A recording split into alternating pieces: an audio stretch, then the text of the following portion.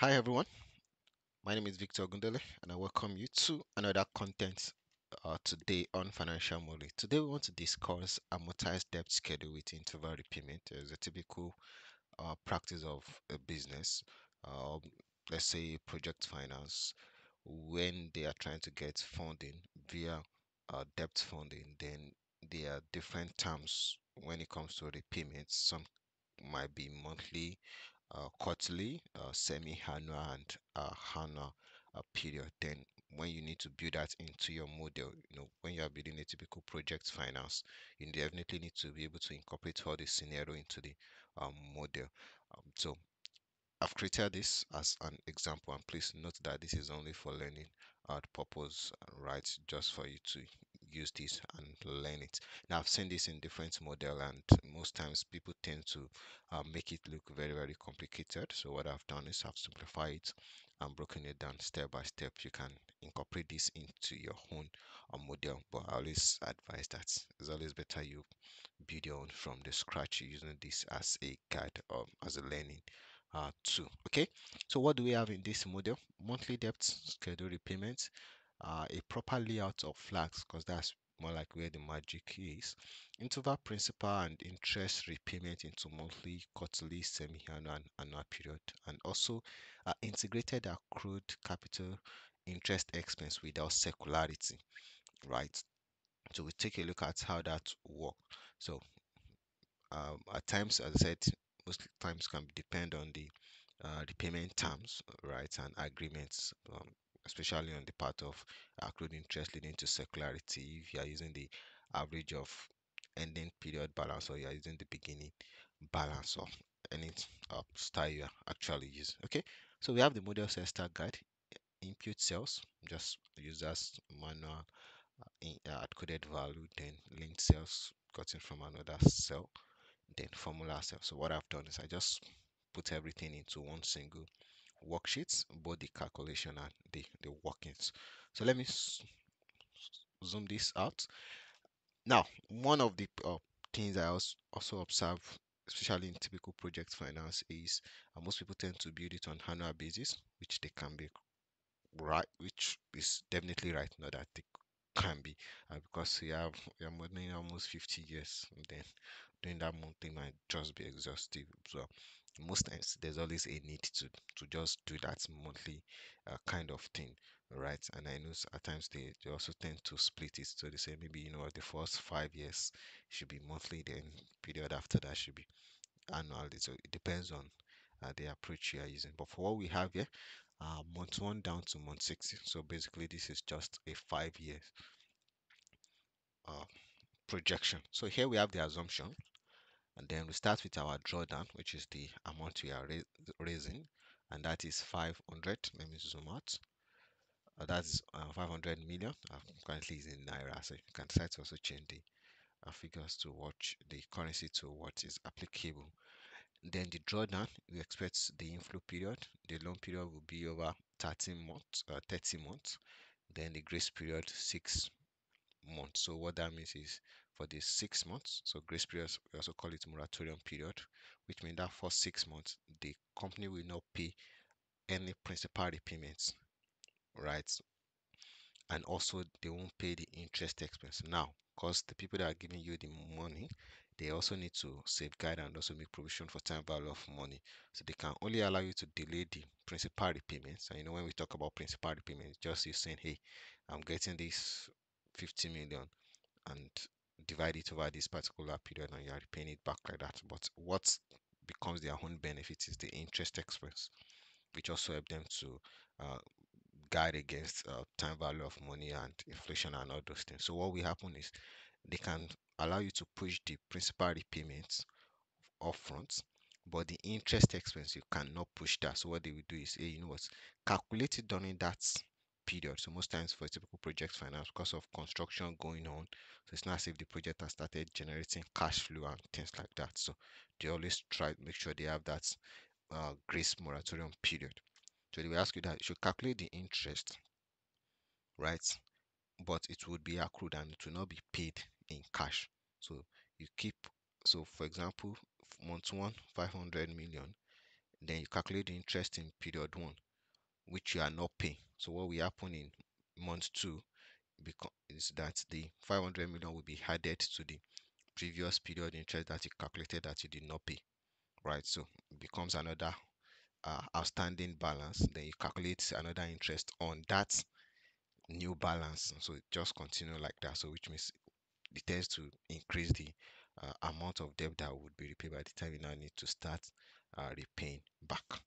Okay, now for the payments period, we have months. So uh, one represents monthly, two represents quarterly, three represents semi-annual, and four represents annually. So when you click on the number, I just did the conditional formatting to show that. But for this, let's put it quarterly.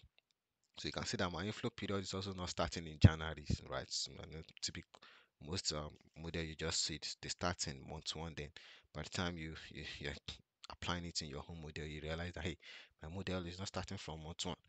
Then you see different things. So definitely, uh, I've made this not to even start in month one. So starting in March, you can also update it automatically. So here, our interest expense per month 5%. Then general input just some time general timing thing. So month, a year, monthly, quarterly, semi-annual, and annual period. Okay. Now to the section two, I said I just put the inputs and the calculation into one worksheet. So I'll also make this worksheet available for you so that you can check it and uh, use this for your own learning. So beginning balance, you have your new balance, you had your accrued interest expense, and then the principal repayments. Then you have your ending balance. Now to my previous explanation on the accrued interest and how it works. So the loan is coming in this current month, March, right? Which is what we have here. Now what will happen is you are going to calculate. So below here you see the interest tax. So you calculate the interest on that 500 million, which gives you 2 million, right? So then which means the debt you are owing now becomes 502.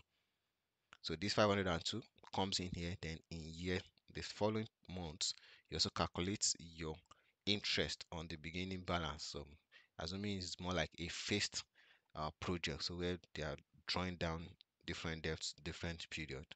So that means another debt might come in, which will also be added to what you had initially before you start doing your repayment. Now, you can see now that we calculate it on the 502 and not longer on the 500. So that's more like what interest accrued is saying. And by the time at the end of the when the repayment is starting, you see now it becomes 513, and this 513 now becomes the new actual debt that we need to now start paying. Okay, so most times you see that you have construction period, then you have your operating period like that. So you can take your time. As I said, I will share this with you all so that you'll be able to take your time and also look through. Now here is the principal repayment, and this is where the magic has been done.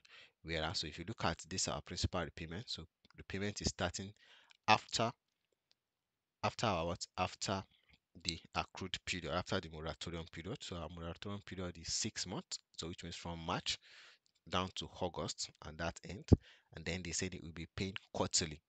So which means your first payment will there won't be anything in the first quarter in the start, then the first quarter, then you start paying, and you just see like that's the how that's kind of, let me zoom down so that you see the movement now that you are paying quarterly. Okay, if we decide to change this to monthly, if we decide to change this to monthly, you just see how that's automatically laid out, right? Then if you want it to be quarterly, you see the quarterly semi-annual. So you see semi-annual. So so that you can see it clearly, let me make this January. So if you make it January, right? So once this end, so the first payment will come in at the end of the first semi-annual, which becomes December, like that, and it just continue. Then the next one will come. You need to pay in June. Then the next one you need to pay in December, and like that. And if it is annual, you click on this annual, and you can just see it automatically just flow like that. So let me put this back. As I said, it's always good when you are building something like this, you use a mid um, month period so that you are sure that everything is working perfectly. Now here, this is where you have more of the main magic. So or what you have in your schedule are just linked to the computed calculation, and you can see just very, very simple, straightforward a formula, right? Okay, now this is where we have the timing, right, where everything is working. So calculation of our principal repayments, you can see our grace period flag, our grace period end flag. You also need that in your calculation. Repayment start flag, and you can just see how that automatically flow. Then your loan period, you also see the flag as well.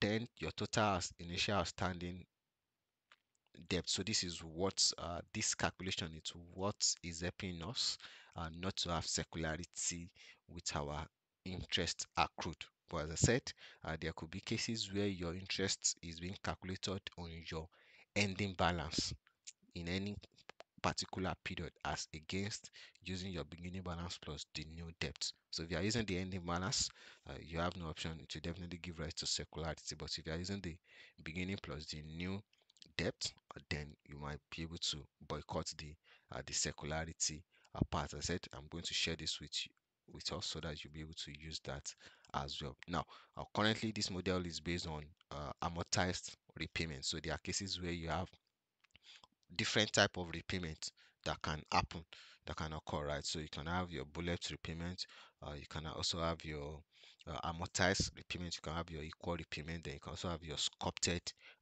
repayment, which you also need to be able to model. So this is what we have here, and I said I've split them. So most times you look at a model and you see that they just lump everything into one formula. So this just make it easy.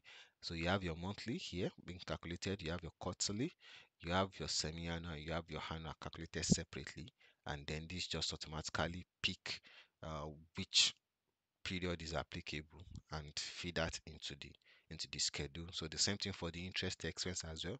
What's the monthly rate, what's the quarterly rate, semi-annual, annual rate, and based on the payment period selection, this just automatically pick that. And then the timing flag for the uh, switch of between those dates, right, for the calculation, if it's monthly, if it's quarterly, semi-annual. So you can see uh, it's being laid out here, right? And for the principal repayment, I just use our typical PMT, then with the addition of some simple flag tweets. Okay, so I will share this so that you can have access to it. If you check the link to this video, I'm sure you. So I will add the link to this workbook so that you can access it and use it for your own learning. Once again, my name is Victor Gundele, and please remember this is just for learning purpose alone, right? Learning purpose is your learning purpose alone. So thank you and be good.